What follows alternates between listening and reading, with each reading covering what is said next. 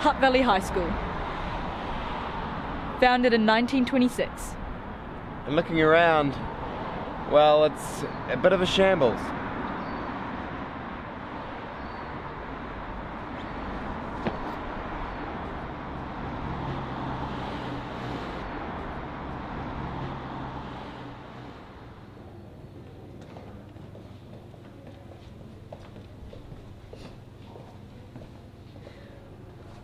It's almost as if this site said to the world, we'll take whatever buildings you've got, as long as they're cheap and transient. And the result is a mishmash of conflicting styles, purposes and possibilities. And yet. We kind of love it. Because in the end, it's a home of sorts. To all of us. Allahu Akbar, Allahu Akbar. Allahu Akbar,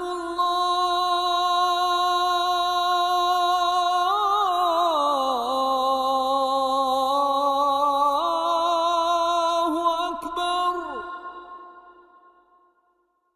Ashhadu an la ilaha illallah.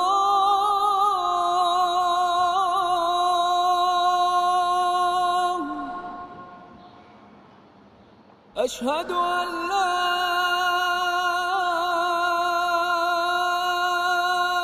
إله إلا الله.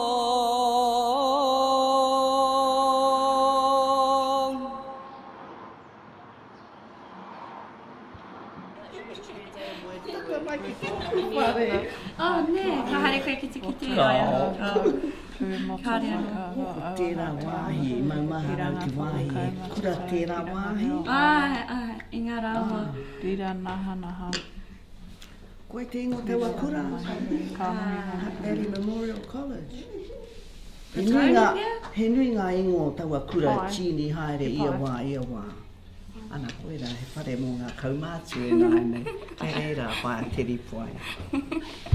Nā mea kua chini, kua rereke nā te mate korona ne rā. Koi. He nui ngā mahi kua chini hia kua whakakore nā te mate korona, mate unita. O pāti. Kino i te coronavirus. Ai. Kōrere a tērā mate. I whakawhiwhia tēnei taonga ki au I runga. Kino aroha koe kia hau te mau mai te wai makariri. Nā te mehe kui a Wai koe maare, nā te mea he kuia kua kuia. Ai, kare tae te pēhea. Mō te kura.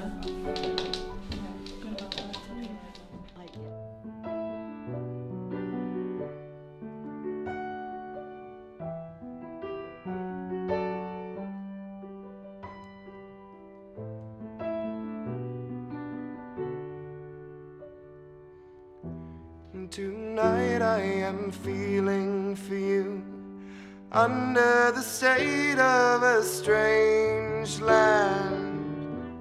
You have sacrificed much to be here, therefore the graces I offer my hand. So welcome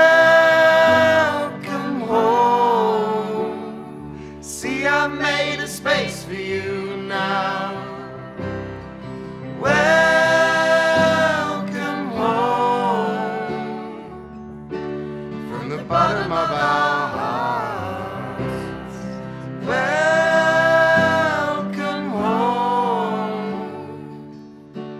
from the bottom of our hearts.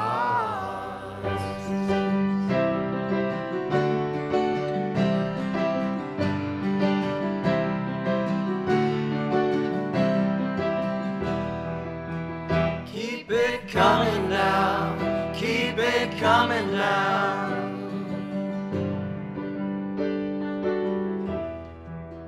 You'll find most of us here with our hearts wide open. We're a microcosm of New Zealand, and we have a really neat diversity, and usually it travels as diversity. The thing I really like is in summer when you wander around the field on duty and you see kids of different ethnicities wandering around arm in arm, and to me that's an image of what society should be. Mawai te karakia. Mawai. Yeah, Matt. So, Pure the Maori, Matt. Pure the Maori.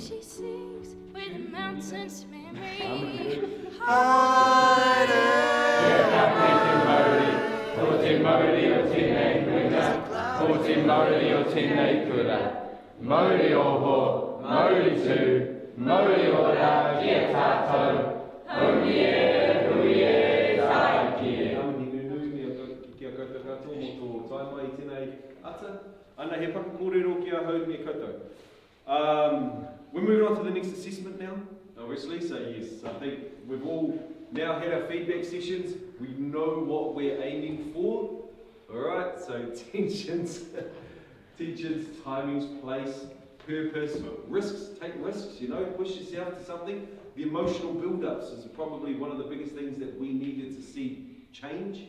Yeah, I don't know, I've had quite a busy life. I left school not knowing what I really wanted to do. So I went and did training courses in a marae-based scheme, and from there I ended up in my first full-time job because the instructors were like, "You're wasting your time here, but you need to go somewhere where you're going to actually, you know, this is not for you."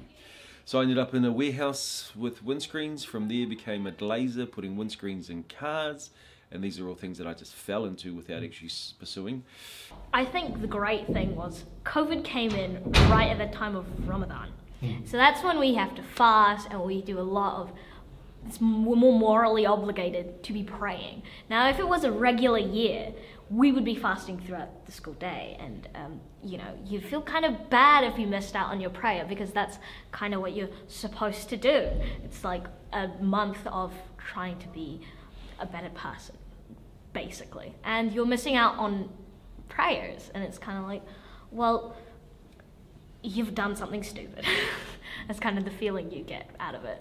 But I think the fact that COVID came along when we were in the middle of Ramadan, like it was just coming up, and it was perfect time to just stay at home and be able to do it all. Yeah, at the beginning of high school, so year 9, I knew nothing about Te Ao Māori, I knew nothing about tikanga Māori. I didn't even know my own iwi until I was 12, because I'd been so sheltered from that. The school has helped me through that with coming to kapahaka, being at kapahaka, having a marae especially, and having people coming in and out of school and, you know, staying here at school, having those kaiako who are able to help us find that. How I would describe my identity. Oh yeah, I like to be identified as a Kiwi Tamil. Yeah, because I speak Tamil at home, and that's what I identify myself as the most, Tamil, and then and that's what my family likes to identify themselves with as well. And then I was obviously born and brought up here, so I've been Kiwi my whole life, like, and obviously walking down the streets or something, people don't look at you as, I mean, look at me as a New Zealander just because of the way I look, but deep down, I've lived here my whole life. I am a New Zealander. So I grew up in Sri Lanka, and with my family and my grandmother and grandfather, and I came here like 2 years ago. Yeah. And my uncle sponsored us here. And with my family. I was grew up in Afghanistan and in Ghazni. I was born in Ghazni, and I'm Hazara. Yeah. And it's named called Vaunia, and it's a beautiful town. Yeah. Yeah, I remember it, and then I cry a lot because I had a lot of friends there, and then my school, my community, and then my family. And yeah, and then I said, finally, and then I said, okay, yeah. They both told me that we are coming to New Zealand, and then my uncle also called me on phone, and he also asked me, are you happy to come here? And I said, yeah, kind of. First, it was the language, and it was English, and then they talked too fast, and the school was really big, and I didn't find where should I go, and then it was, yeah. I'm gonna miss my friends, and then my grandmother and grandfather, and my relatives. So yeah. I think every country have two sides. One is like the bad side, one is the good side, and then Afghanistan is also like that. The good side is like their mountains, their people, their everything. I think I just love them with. But the bad side is that torturing people, killing people, like, and cutting their head by Taliban and Daesh. And it was a few months ago, Taliban attacked to the hospital, and then they killed the newborn babies. And yeah, that's the bad. You miss her, you want to go home. 7th Street. 7 is a prime number, atomic number of nitrogen, smallest number of size of a rectangular polygon, not constructible by straight into compass. Ah, here it is. Sorry. Definitely acting and drama. Definitely. Like, also English, but most importantly, performing. I felt quite lost in my identity for a really long time, and confused and always doubting myself. It was just nice to go somewhere where I could be educated on stuff like that and not have to feel like I needed necessarily a label at the time, or needed to like be a certain standard of whatever to be this. Because it's like, oh, I like women. What, have you ever kissed a girl? You know, it's like there's a thing about that, I guess. How did you know? But no one asks those kinds of questions in QSA. Not really. It's just a different type of diversity, and a lot of people in like the LGBTQ plus etc. Community are still very marginalised in terms of like healthcare and global perception and perception in this country, which is still quite conservative despite what a lot of people might tell you or think. I think that because the ignorance that I would probably more likely experience is the ignorance towards my religion, not really my culture, because most people like to assume right off the bat that I'm Indian. I mean, I can't blame them because, you know, you're one of two things. If you're of this colour with this kind of hair, you can be only one of two things. In year 3, I was sitting a test in class, and so they have the options you tick for your ethnicity, and there was obviously New Zealand, European, Māori, and so on. And then I saw Indian and Asian, and then I was like to the teacher, oh, I'm Sri Lankan, which one do I tick? And she was like, oh, just tick Indian. And I was like, okay, I just did it. And then I saw this when I was going through my old like tests and stuff from primary, and I was like, oh, I ticked Indian, and then it came to my mind, and I was like, wow, she really made me do that. Yeah. But it has happened to me a lot as well. I go on the bus, and the bus driver would say, hey, ni hao, and I'd be like, cool. And like people would, teachers sometimes would, like, I don't think it's happened here, but there was a reliever back in my old school, and she looked at the roll, she looked at me when I said hi, and she was like, hey, ni hao, I went to China once, it was super cool. I didn't tell her I was Vietnamese, but yeah. Or did I? There is 100%, obviously, for everyone. There's situations that you find yourself in that are, there are times where you feel you either want to block that out and not, own that, or you can actually step up and go, yep, that's actually me. And I try as much as I can to own it, and I feel like I do with my friends now. I'm just completely like, yep, I'm Jesus, whatever you want to say, yep, that's me.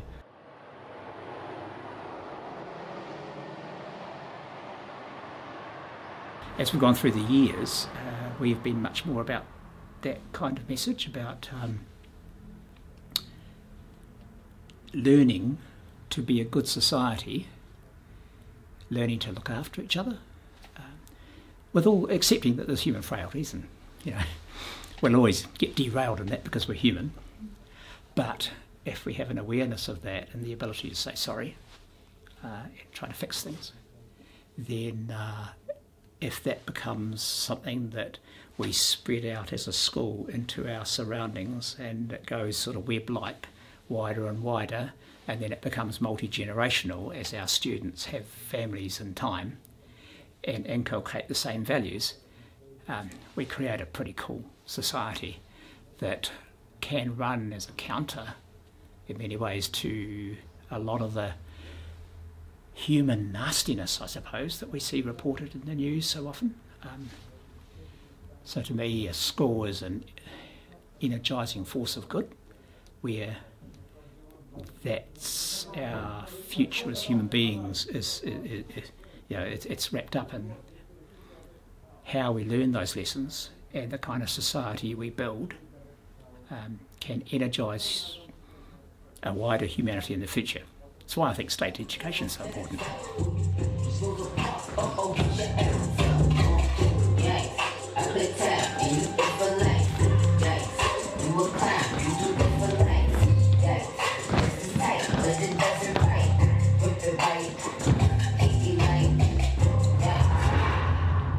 feel like being in like a dance crew and like in the dance atmosphere is kind of like different to like everything else elsewhere.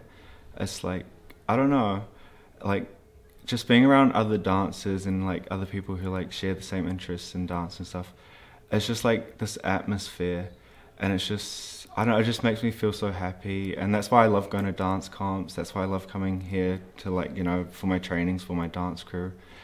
There's just something about it that's so like, I don't know, it just like hooked me in. It's like I just can't stop coming back to it. Yeah. Sport is 100% a massive, for I don't know how many people in a school, but for so many people it's common ground. Like, it's why we all hang out as friends. It's what makes our friend group is football, or just any sport really. So yes, 100% it has characterised what makes us friends. From there, obviously, you can become a bit closer, but 100% sport has a massive role, definitely in high schools, for that.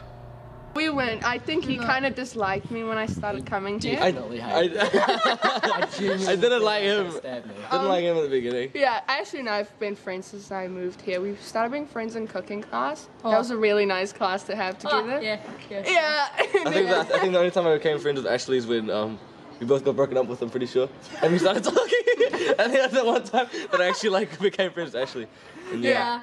And then Cohen and I started being friends in drama class when I moved here, and then I was with Lutza, and then she introduced me to Cohen, and then we kind of started being friends since then. Yeah. But I'm pretty sure Connor hated me when I moved here. Yeah, because I'm in Cohen in year 9, because we had this little class we hung out in, and then his friend group came and joined our classroom hung out in, so it was like a big group. And yeah, he was like with a little scarf and like correct uniform and like a tie. It wasn't his best look. So it's a bit better now. I thought it would be hard, but in this country it's really easy because they're all really friendly, and they talk to me really nicely. They help me to find classes. And I had really nice friends. I have really nice friends. It's really calming to be here. It is a very diverse school. Everyone's really accepting, and you meet lots of really cool people, and just people who share the same interests as you, people who are willing to talk to you and bring you out of your shell, and you get people who will challenge you and push you and help you grow. For me, I'm in the marae 24/7. I'm down here all the time, and that's how I find myself in Te Ao Māori, just being here surrounded by more Māori people, being comfortable with more Māori people. It's something that I think is really important for young Māori who maybe are unsure of where they sit in the world, or if they don't know their whakapapa, and if they are unable to find out as of yet or as of now, being with people who know their whakapapa just makes you feel a little bit more comfortable, makes you feel like you do have a whakapapa, because we're all Māori, we all see each other as family. Yeah, we come from different areas, but we all see each other as family, and that's something that I think is really important. It's like our culture to when people come from another country, we're welcoming them, and then we cook a lot of food, a lot of Afghani food for them, and then we give them lots of clothes, and yeah, we have lots of delicious food like ashak and yeah, bolani, something like that. I think a personal favourite of mine would be adult. That is directly translates into I don't know how to say it. Like it'd be wrong to call it a salad because it has noodles in it. Yeah, but it's kind of this noodle dish with a side of a soup, which is done with a certain type of mushroom that is not the regular kind, this kind. Coming across chili sauce is one of those things. I'd never seen chili sauce in my life, and then once I had, I'm like, oh my lord, what happens there? So yeah, this is the realities of the world I was in.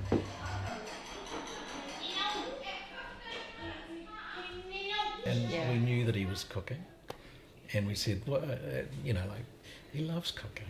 And like Larkin, I think, took them to the big breakfast. So what did you do today? Can you... Oh, nothing. You know, and then you see it on Facebook. Say, hey mate, how were the hash browns? Good. It's classic teenage boy, right across the country as a 14-year-old. Right. Yeah, so he is 14. So we can't like, be expecting come on, mate. No. You know, these people are slaving their guts out for you. What a recognition wouldn't go on this. Yeah. Ungrateful teenager.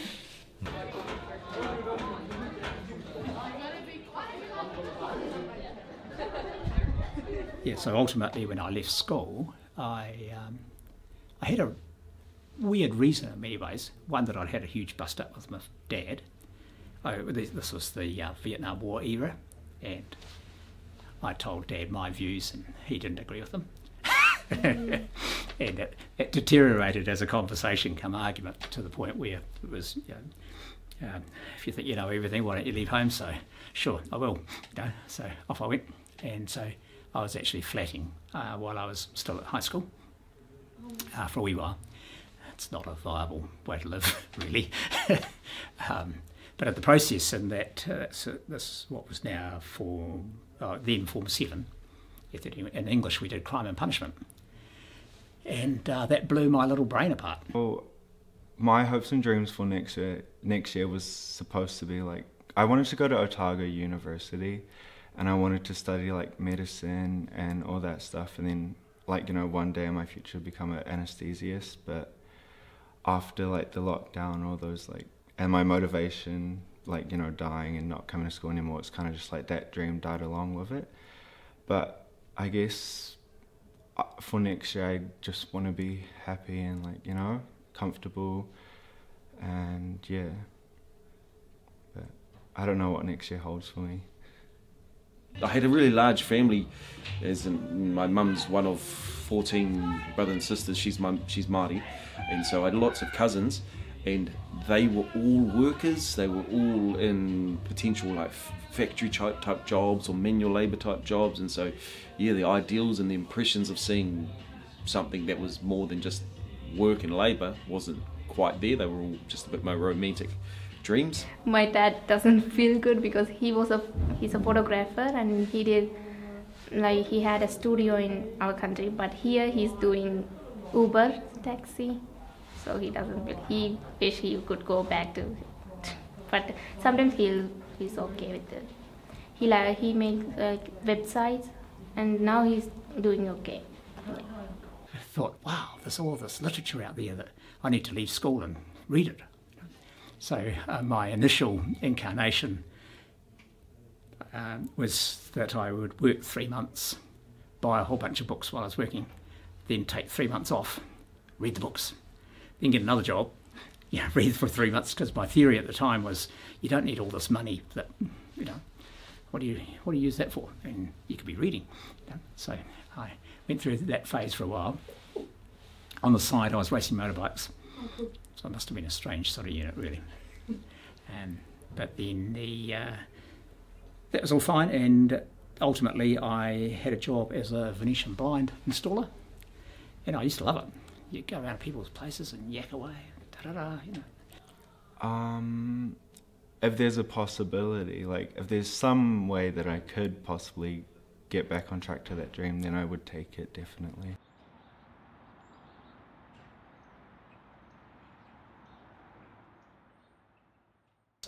When I left school, I hitchhiked around the country for a few weeks and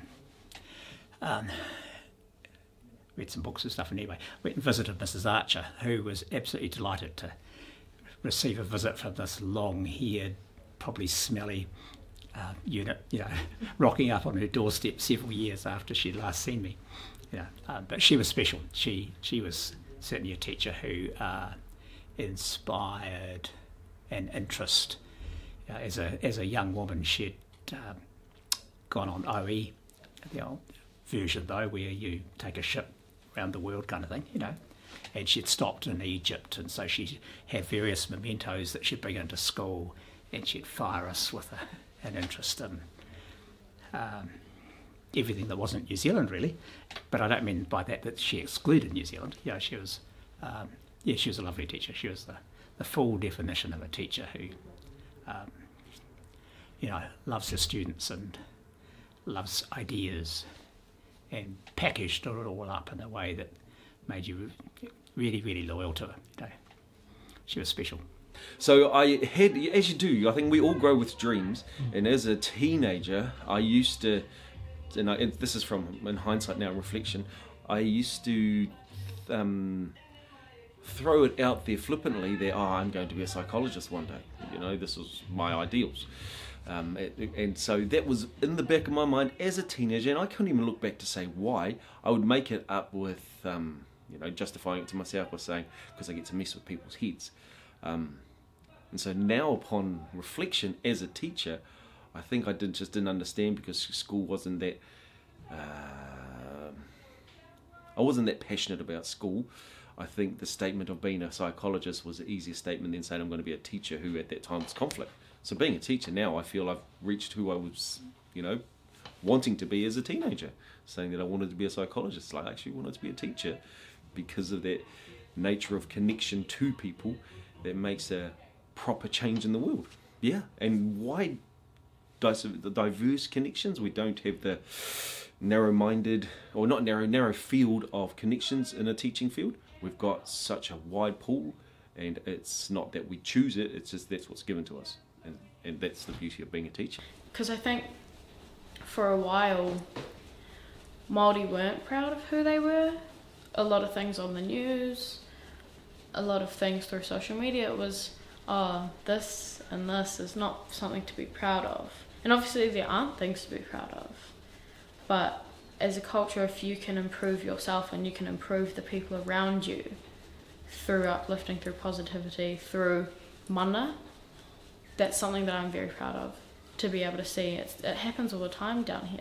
We have our kaioko, matua dero, matua haura, we've got Fire Liv, Fire Loz, Fire Paddy, who they all help us out so much and so greatly. And it's something that I'm so thankful for. But my motivation at the time was around the bright kids. And my mission really was to see what I could do with students who had a good intellect. How could you make that flower? And so they went through school not just being good because they were smart, but go through school discovering that if you apply your intelligence, you can explore all manner of creative directions.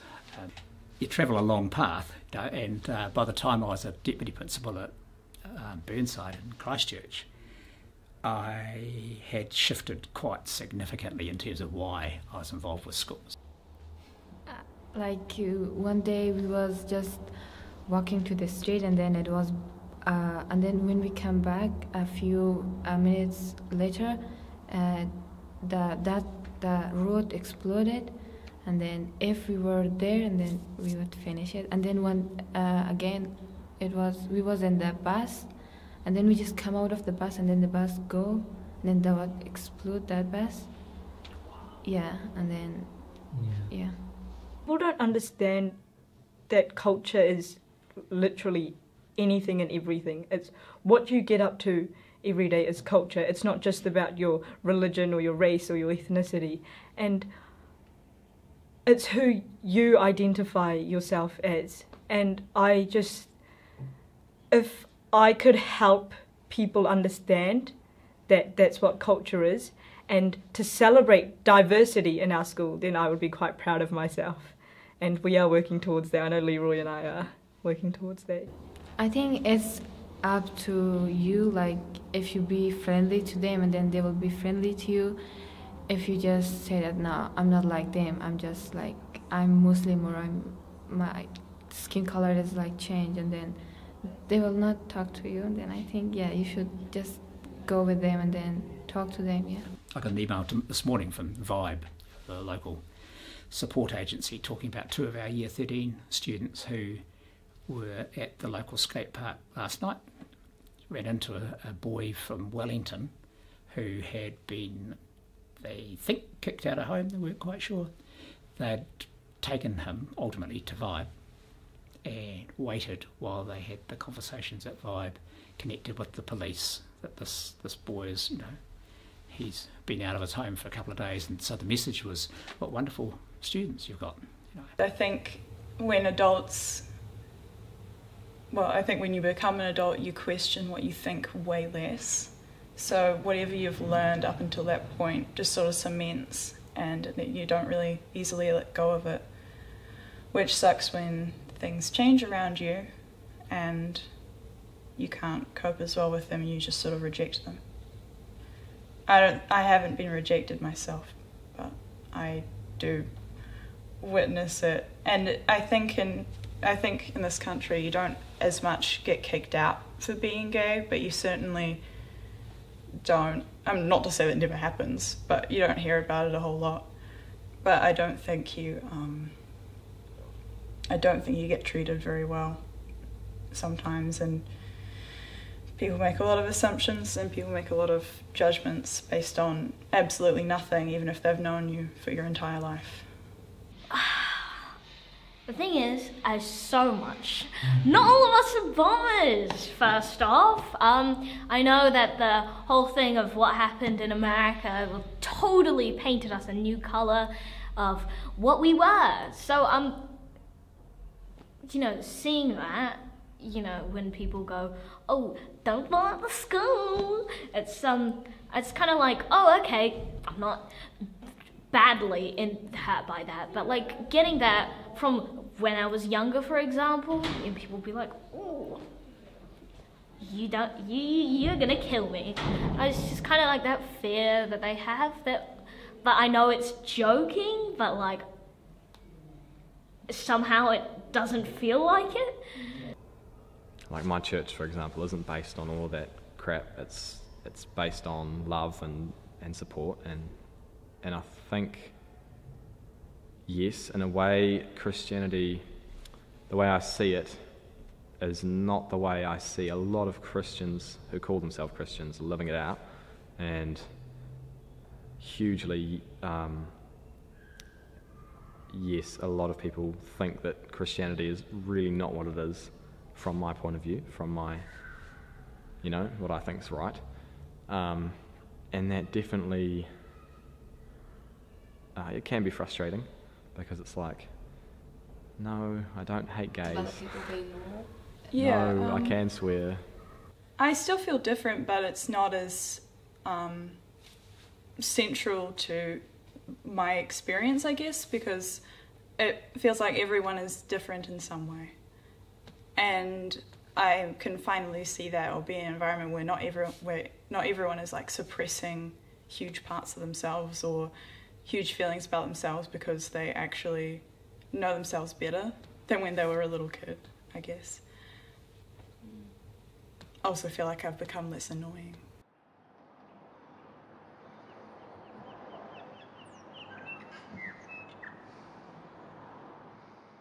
But it's very true when people say history is written by the victors, because it is.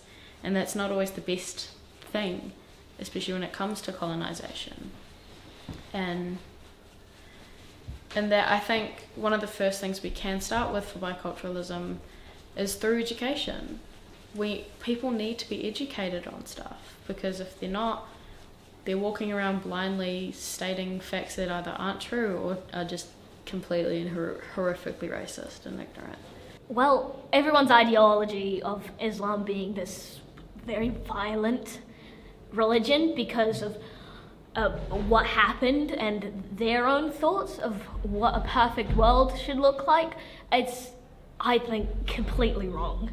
Because you're letting a small minority of people who believe that count for the over 1 million people who believe that it's not. It's love and compassion. It's that being able to wear a hijab and not be told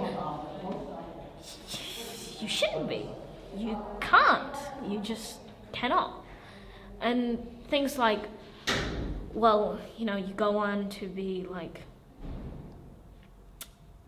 bigger things in life as well. I mean, like, it's kind of disheartening,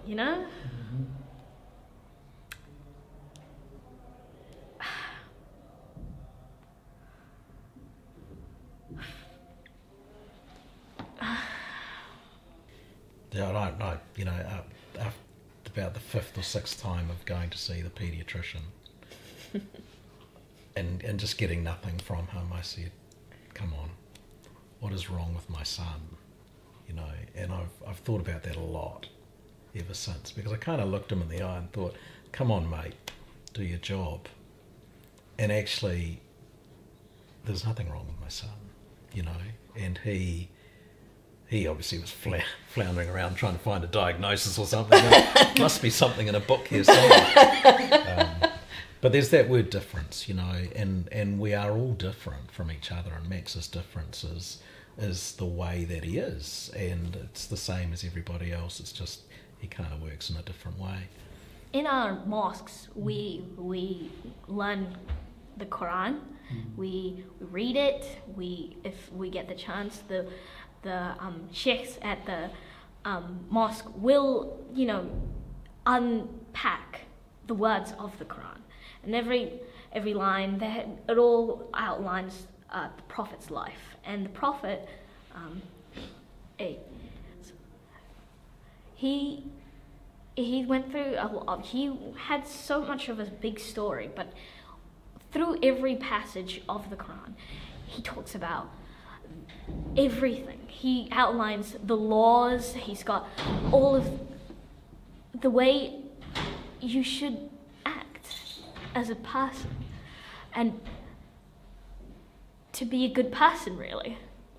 And no matter what religion, where you're from, whether you not believe in God or anything, you've got to have that sort of core that you shouldn't be treating people in a sense that they're lesser than you. Because if you peel back the skin, we're all the same. We're flesh and bone. And unfortunately, no one sees each other as equals. And that's the thing about Islam. It's worldwide. And the oppression, God, I pray that they end the oppression soon, and those people in those countries have that freedom.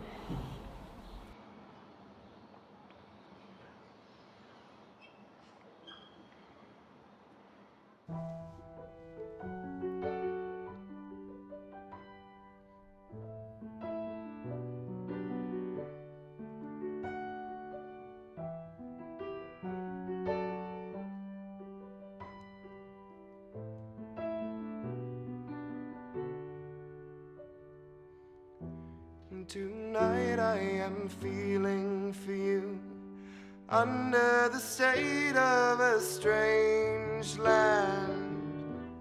You have sacrificed much to be here.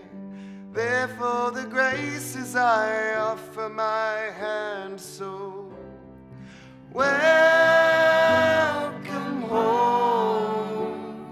See, I've made a space for you now. Welcome home. From the bottom of our hearts, welcome home. From the bottom of our hearts.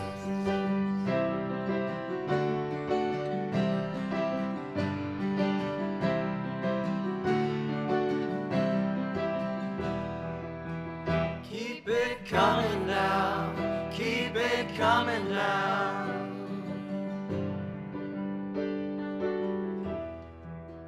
You'll find most of us here with our hearts wide open. Haere tonu mai, haere tonu mai, haere tonu mai, no mai haere mai.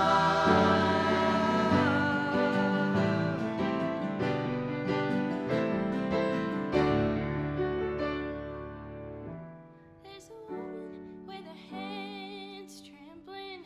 Haere mai. And she sings where the mountain's memory. Haere mai. There's a cloud the full length of these isles, just playing chase with the sun. And it's black and it's white and it's wild, all of the colors are wild. Welcome home. I bid you welcome, I bid you welcome. Welcome home. From the bottom of our hearts.